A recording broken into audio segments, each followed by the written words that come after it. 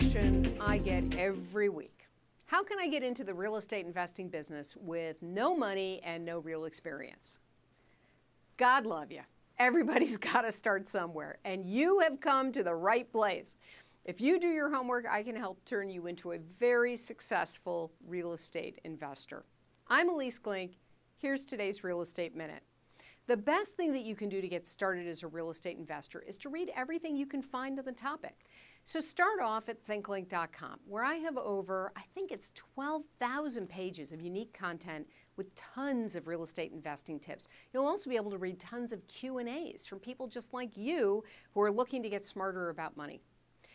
While some of what you read won't apply to your initial goals, because it's for the people who are, they've been doing this a while, the rest will help you form a base of knowledge about the very different way parts of this business work. Then, you can start to put together a team of advisors who can help to mentor you.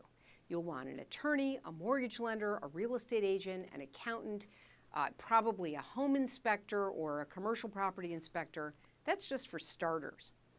Once you have a basic understanding about how real estate investments work, it'll be time to make your first purchase. And I'd love for you to start with a personal residence, because buying a place to live is going to allow you to make a good investment on very reasonable terms. And you'll see firsthand how much it takes to find the right property, how much it takes to negotiate a reasonable offer, and for sure, how much it takes to close and move. And you'll also have a better understanding of costs and how they work in a real estate environment.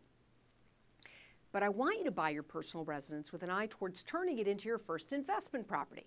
And when you're ready to buy another, put in the time to really check out the market, even if it takes 6 months or a year. I've found it's better to wait to find the right deal than charge ahead, be hard charging, and buy just any old thing you trip over.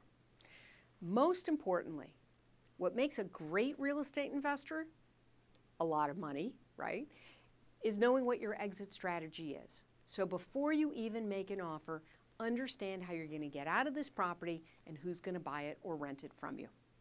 I'm Elise Glink. If you want to learn more about investing in real estate, I really suggest you check out my Intentional Investor series at thinklinkstore.com. Use the discount code BUYNOW, and I'll give you a big break on the price. And be sure to visit my website, thinklink.com, sign up for my free weekly newsletter, and you'll see I'm working to rebuild America one house at a time.